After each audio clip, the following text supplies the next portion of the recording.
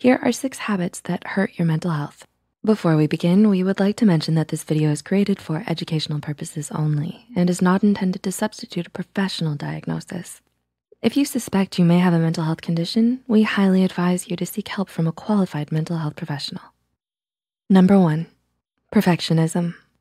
Would you describe yourself as a perfectionist? On the positive side, being a perfectionist can ensure that anything you do will be done to the highest possible standards, which can make you very valuable, be it at your workplace or at home. However, if your perfectionism is making you set standards that are impossible to reach or that constantly feel like anything worse than perfect is a complete failure, then this habit will end up hurting your mental health. It may even lead to feelings of uncertainty, distress, the development of fear of failure, and anxiety from being judged. Ultimately, your own self-esteem and self-confidence may take a heavy hit because of the unrealistically high expectations you have for yourself. Number 2, lack of physical exercise. When was the last time you had any physical exercise?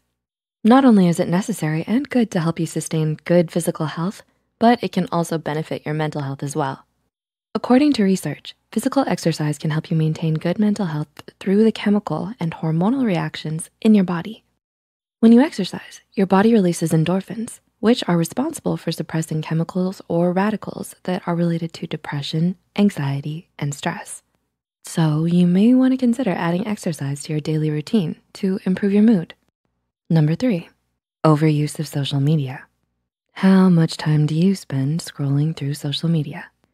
The overuse of social media can be a habit that harms your mental health. According to Child Mind Institute, the overuse of social media can promote anxiety and lead to issues with self-esteem in teenagers and adults. Perhaps you're scrolling through your Instagram or Facebook and see posts of people you envy, and you start comparing your life to theirs. This habit to look at the highlights of other people's lives may bring up doubts or insecurities that you have of yourself and worsen your overall mood. Number 4, taking life too seriously. Have you ever laughed so hard you almost cried? Sometimes when you take your life too seriously, you can end up hurting your mental health. Perhaps you've had a small and silly mistake, but instead of laughing it off, you focus on why you made the mistake, or you keep feeling guilty or ashamed about it. Many studies show that laughter has incredible benefits for both your physical and mental health. This is because laughter can help your body release endorphins and lower your stress hormones. So next time, you might wanna try to look at the funny side of things, as it may help you put things into perspective and improve your overall mental well-being. Number 5, not sleeping enough. How much sleep do you usually get? Sometimes you may get caught up in your work and you end up sacrificing your sleep to get things done, but this habit can really harm your mental health in the long run. Lack of sleep makes it very hard for your brain cells to communicate properly. The Sleep Health Foundation states that 60% to 90% of patients with depression also suffer from insomnia. A lack of sleep prevents both your body and mind from resting and recovering from the stresses of the day.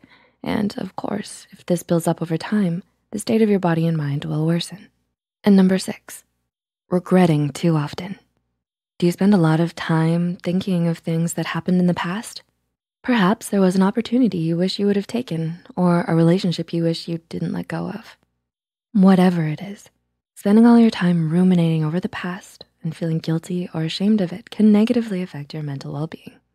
While it's normal to have regrets about the past, having the habit to get stuck in those negative thoughts and feelings can eventually lead to feelings of depression, anxiety, and the development of sleep problems. So, did you relate to any of the points we've mentioned? I did. Let us know in the comments below. If you found this video helpful, be sure to like and share this video with those who might benefit from it. Subscribe to Psych2Go and hit the notification bell icon to get notified whenever Psych2Go posts a new video. The references and studies used in this video are added in the description below. Thanks so much for watching, and we'll see you in our next video.